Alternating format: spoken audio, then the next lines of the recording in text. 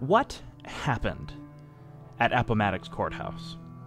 The year is 1865, almost 4 years to the day the American Civil War has broken out with the firing on Fort Sumter. Since then, it's been a slow but almost inevitable decline of the Confederate States of America, reaching their high watermark in 1863. By now, the Army of Northern Virginia is at its lowest point. There is little for ammunition, little for guns, little for horses. There are basically no more men for replacements, but most importantly, there is no food. In fact, the Army of Northern Virginia at its peak was approximately 92,000 men in 1862. By April of 1865, that number had fallen by 30,000 men. This is the predicament befalling General Robert E. Lee, the man who is in essence the face of the Confederacy. How can he carry on when he's losing more men to fatigue, starvation, and even desertion than actually falling on the battlefield? I'm Adam Noyce, and I won't sit here and pretend that I am what academia would consider an expert in these matters, nor certainly the most well-versed person on the American Civil War, but I won't deny how much the American Civil War has fascinated me ever since I can remember. I've obsessed about it, and Appomattox Court House is one of the many theaters of this tragic war that I've mused over since learning about it. I will say, though, that a list of sources will be put in the description below. So anything I miss, there will be stuff that I miss, can be found there as well. No one in a million years would have thought that Appomattox Court House would be where the bloodiest war in American history would essentially end. Appomattox Court House was at the time owned by a fellow named Wilmer McLean. Wilmer McLean had at one time owned a large farm outside of Manassas. If you don't know where Manassas is, it's where the first and second battles of Bull Run were fought, or if you're from the South, the first and second Battle of Manassas. The North liked to name battles after rivers and streams, while the South often named them after the closest town. Anyways, McLean was sick of being so close to the fighting all the time. So he and his family decided to pack up lock, stock, and barrel, and found a place they thought the war simply would never come. A place at Appomattox Court House. Now, what's interesting about Wilmer McLean, to go on a tangent for a bit here, is that he and his brother had actually become quite wealthy, millionaires by today's standards actually, by smuggling Cuban sugar to fellow Confederates. And that meant running the Union blockade, which many, many people have tried to do and failed, and they were very successful at this. But the problem they soon found was that the money that they had gotten was Confederate money, which by 1864 was looking to be more and more and more useless. So if the war ended, the McLeans would probably, lose most of what they had. They'd be bankrupt. And that's exactly what happens, and apparently McLean loves to leave this side of the story out. He likes to ignore it. Instead, what he did was he talked up how it was so ironic that he owned a house where, in essence, the Civil War began and where the Civil War ended. And I gather that's where he made most of his fame from, was telling these sorts of stories. Nevertheless, by April of 1865, the war McLean so desperately wanted to avoid had come to his backyard, which lends heavily into the idea set forth by Charles Royster that this was a modern total war. Every aspect of life for the South had been consumed and destroyed by the American Civil War. Let's look at Richmond, a bustling metropolis in Southern standards, now turned to nothing but ash. Look at Sherman's march to the sea from Atlanta to Savannah, where everything was either burnt, eaten, or sabotaged. This crippled the already decaying Confederacy and helped bring the Civil War to its end. It choked the Confederacy. It stopped the wheels from turning, both literally on a supply chain standpoint and spiritually from a common man, common soldier viewpoint. Add to that General Grant's brilliant strategy of not targeting Richmond, but targeting General Lee's army. I'd argue a lot that most of the bloodshed for the first half of the war was often drawn because Union generals were clouded by this idea that Richmond had to fall, that if Richmond falls, so will the Confederacy. And maybe it would have. There's no point of speculating here because that's not what happened. Instead, Grant took a different approach. Grant knew that to stop the fighting, he needed to target the enemy's army. But at the same time, he also managed to get Abraham Lincoln on board and Washington in suit. And this strategy worked in droves, pinning Lee down and forcing Lee to continuously expunge his manpower, depleting his strength and ability to wage war. By April of 1865, Lee truly understood that the jig was up. Any further fight would be needless, and to his credit, he didn't want any more lives thrown away needlessly for a lost cause. Lee had been defeated. The Confederacy had lost the war. Let's set the stage a bit more here by saying that Appomattox is the place where two of the most titanic and iconic generals, not just of the American Civil War, but in the world, met face to face. Here were the two faces that we'd consider in military leadership. We have Lee, who exemplifies Southern aristocracy, prim and proper, elegant. He's the kind of man a common soldier would see as a true leader, someone to look up to, someone looking out over them, a father or grandfather figure. Then there's Grant, known for getting down and dirty and in the trenches, covered in mud. He was one of the boys. He didn't come from a well-known or well-to-do family. He was no different than most of the people actually in the field. He was one of the boys. And these two opposing personalities formed the basis of the old way of leadership versus the new. Lee being the old way of leadership, and Grant basically kicking down the doors and becoming the new way of leadership. In fact, while Lee wore his best uniform and cleaned up riding off to Appomattox, Grant was covered in mud in his standard uniform. He had no sidearms, he wasn't wearing gloves, some of his uniform was torn and ripped, and the only thing to indicate his rank was actually some ripped and used shoulder strains. There's a lot of lost cause literature out there that says that this was an insult to old Bobby Lee. But that's not true. That's not true at all, and it's simply a character assassination of General Grant. Grant wasn't insulting Lee by arriving muddy. That's not what he was doing at all. He was in a hurry. He got word that Lee wanted to talk, and Grant dropped everything he was doing and booked it to Appomattox, not wanting to keep Lee waiting. Lee arrived at Appomattox with 3 people. All the while, Grant, on the other hand, had his entire entourage with him, including General Philip Sheridan. Before entering the house, Grant told his men to wait outside while he personally greeted General Lee, who had been waiting there at this point for about 30 minutes. The two generals apparently shook hands and, from all accounts, spoke about their ventures in the Mexican-American War. This, in essence, broke the ice in many ways and allowed the surrender negotiations to commence. Now, what could both men have been feeling here? It's hard to say, especially with General Lee. Lee never wrote a memoir, and the only other person who was a Confederate in the room was Lieutenant Colonel Charles Marshall.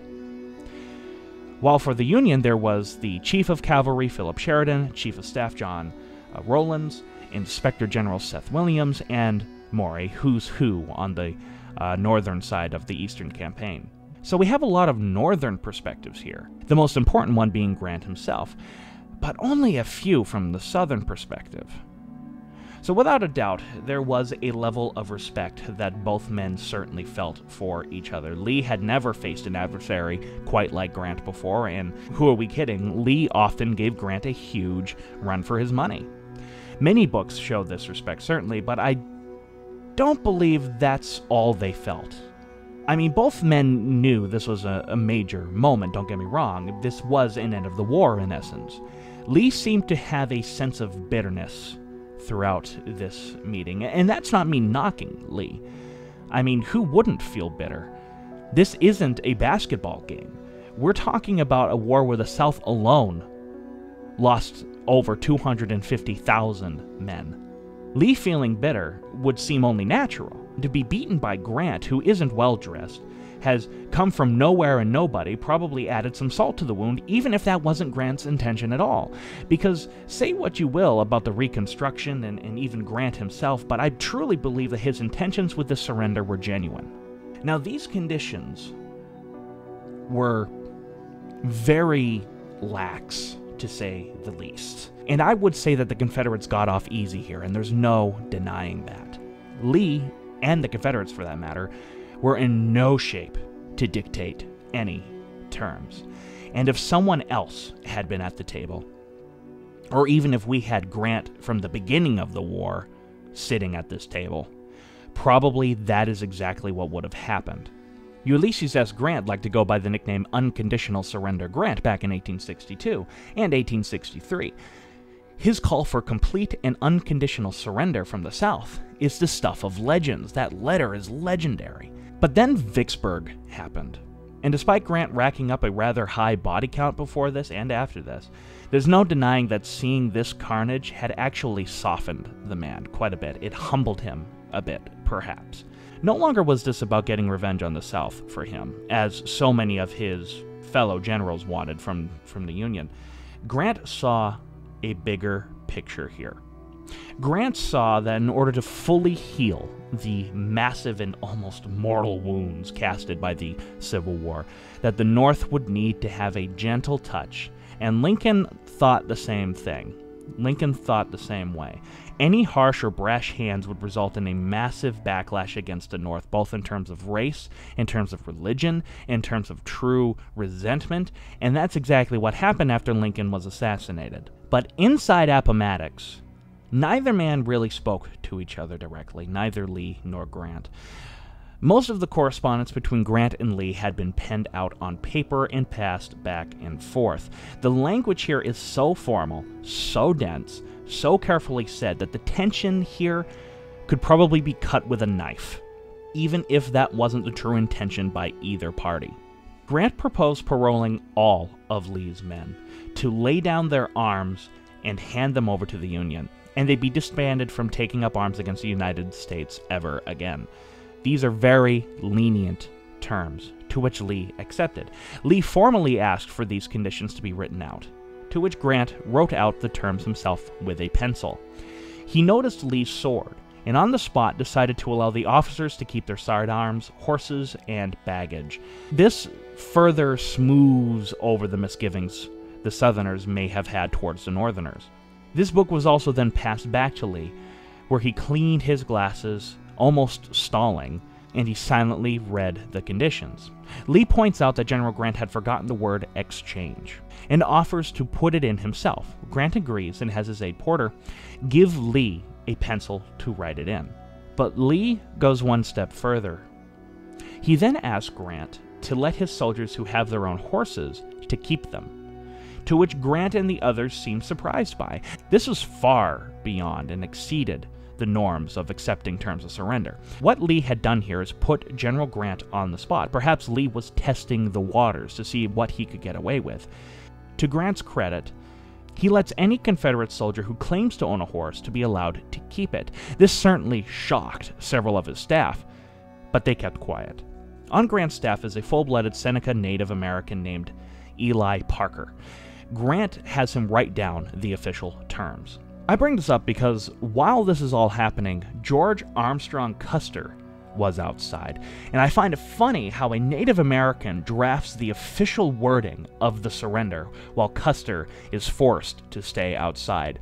Those who know Custer's fate will understand what I mean by the irony of that situation. But Custer was supposed to be in the building with the others. He was late. In fact, he had recently been totally rebuffed by Confederate General James Longstreet when he demanded complete and unconditional surrender from him. From all accounts, that exchange had been hot-tempered and full of yelling. It just goes to show that there's a place for brashness and harshness, and also a place for compassion and gentleness, and Grant was the clear victor here. Now, to be clear, no single surrender article was written at Appomattox. Nevertheless, the papers drawn up by Parker were signed by Lee first, then Grant, and by all intents and purposes, the surrender was complete. But Lee has one last twist up his sleeve. He explains to Grant that they have thousands of Union prisoners and are also in desperate need of rations, both in which are true. Lee specifically refers to a train full of rations, asking Grant if they could have them so his men could be fed. However, said train had been captured by Philip Sheridan already. It had already fallen into Union hands. Did Lee actually know that this had happened, or was this a ploy to get one last concession out of Grant? Now, despite this curveball, Grant agrees to give Lee's men 25,000 rations, food Lee's men desperately needed. Now, what did all this accomplish? In essence, this meeting is not just a capitulation of the Army of Northern Virginia, but it also assures that the soldiers will not be tried as traitors, that they can go home, that if they had horses, that they can keep them and help them for the coming season's crops, officers can keep their sidearms, Lee's men will be fed, etc., etc., etc. You can't get better terms of surrender than this. They both sign the documents, and Lee makes for his leave. But as if Grant hadn't shown his classiness before, as he exits the building, he takes off his hat and salutes General Lee. His entourage then follow suit, and Lee returns the gesture. Now, this is the ultimate sign of respect. Despite just beating him, Grant is refusing to rub salt in the wounds. The mending on his part has begun. It isn't until April 12th of 1865 that the day comes where the Army of Northern Virginia actually lays down their arms. And who else presides over this other than Joshua Lawrence Chamberlain, known for his heroic deeds at the Battle of Little Round Top at Gettysburg. There are some sources that say that this event never actually happened, but the fact that we have corresponding evidence from Chamberlain himself and also General John Brown Gordon, to me, says that it did happen. Gordon is a controversial figure, don't get me wrong, but is nevertheless an underrated general from the CSA that deserves more attention, in my humble opinion. So while Gordon's men are marching up, surrounded by Union soldiers, Chamberlain orders his men to order arms, then to carry. Gordon seemed to be surprised by this show of respect. Chamberlain basically noticed how downtrodden Gordon was riding on his sickly horse, and Gordon returned that salute, having his men do the same. They are saluting each other. Now, Chamberlain defends his decision for this salute, not as a cause for which the Confederacy stood, but to its going down before the flag of the Union. He wrote that in the book The Passing of the Armies. So at Appomattox, the Army of Northern Virginia surrenders, but this isn't the only army the South has. In North Carolina remained Joseph E. Johnston's army, which seemed to be larger than the Army of Northern Virginia. The number range that was given is above 90,000 men, and they surrendered to General Sherman on April 26th. General Richard Taylor surrenders his army along with the governments of Alabama, Mississippi, and eastern Louisiana on May 4th, 1865, and finally Jefferson Davis dissolves the Confederate government on May 5th, 1865. So in less than a month after Appomattox, the Confederacy ends as a body effectively, also ending the American Civil War. A war which brought between 600 and 700,000 deaths, more deaths than any other war ever fought by the United States. But not only has this war ended, but Lincoln was working hard to pass this 13th Amendment of the Constitution abolishing slavery in the United States, ending a massive blight on our country's history once and for all. Now, I know that Reconstruction ended up being, bringing back antebellum politics and the horrors, African Americans had to basically endure right up through the civil rights movement in the 1960s and 1970s. But nevertheless, slavery itself is no longer allowed in this country, and thank God for that. So what happened at Appomattox Court House? A tremendous event which brought about a rapid ending to the bloodiest and nastiest conflict in American history. And it needs to be remembered. It was the beginnings of Reconstructions even, a sign of what people like Grant and Lincoln wanted, which was not to harshly punish the South for what they did, but basically nurture them back into the Union in the hopes of keeping bitterness and hatred from festering and leading to further complications down the line. It's an astonishing what-if scenario to ask yourself, what if Abraham Lincoln had not been assassinated, and instead we saw his form of Reconstruction instead of his successor, who himself was against the ratification of the 14th Amendment, ensuring equal rights and full citizenship to particularly former slaves. So, with all that being said, go on Facebook and like AN Productions and to get all up-to-date information of what we're doing. All my links to my social media is in the link below. Expect more history videos like this to come out in the future. Tell me what you think. I love hearing the different perspectives on history. I love reading. I love learning and stuff. And I know I've left stuff out here. I couldn't do this all, or else I'd be here for about 6 hours. But tell me stuff. I want to learn. I want to learn more. And I'm hoping to do more of this and turn this into a series itself, because history truly is my big passion here. So, and I want to show my excitement for it by doing these videos. But anyways, in the end, this is Adam Noyce of AN Productions saying sayonara.